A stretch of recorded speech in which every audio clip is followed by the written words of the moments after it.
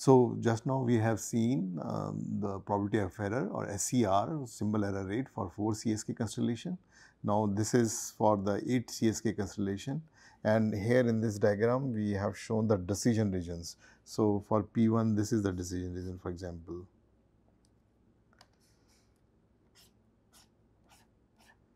For P7 this is the decision region. Similarly for other constellation points. So in the similar way, one can calculate the probability of symbol error rate for 8 CSK system. And this is an example of a 16 CSK constellation diagram and corresponding decision regions. So actually some of the decision regions are of same shape, so you will get same value of probability error. For example, P2, P5, P6. So these are of same, and then there are P4 and P9, they have different shape. So you need to calculate probability of error for each one of them and then sum them up, take the average. So this is, for example, for P1, and P14 and P15, they have same decision region, so you will get same value here, which is the decision region for P15. So similarly, you can calculate the probability of error for each of the decision region, and then total probability of error can be calculated. This is for a 16 4 CSK constellation points. So basically, if you see the constellation diagram, and the decision regions is same for all the points.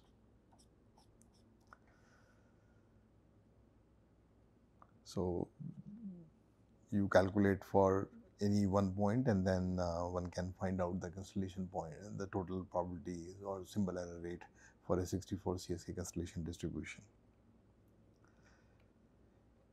And if I plot those curves, because that integral is difficult to solve, so you have to solve it numerically, and this is a result for different CSK. This is 4 CSK, 8 CSK, 16 CSK and 64 CSK, and these are the simulation and analytical results. So the dashed lines are analytical results, and the hard lines are simulation results. So in this side you have the PSNR, which is given as PT square over 3n0, and this side you have the symbol error rate for different constellation diagrams. So for PSK, for example, to meet 10 raised to minus 3, you require close to 7 or 8 dB of SNR. And as you increase the value of m, or the number of points, because the distance between the Euclidean, between the two constellation points, or the Euclidean distance gets reduced, hence you require more PSNR or more power for the signal to get 10 to minus 3, and the same holds for 16 CSK and 64 CSK. So this with this we complete the discussion of CSK modulation.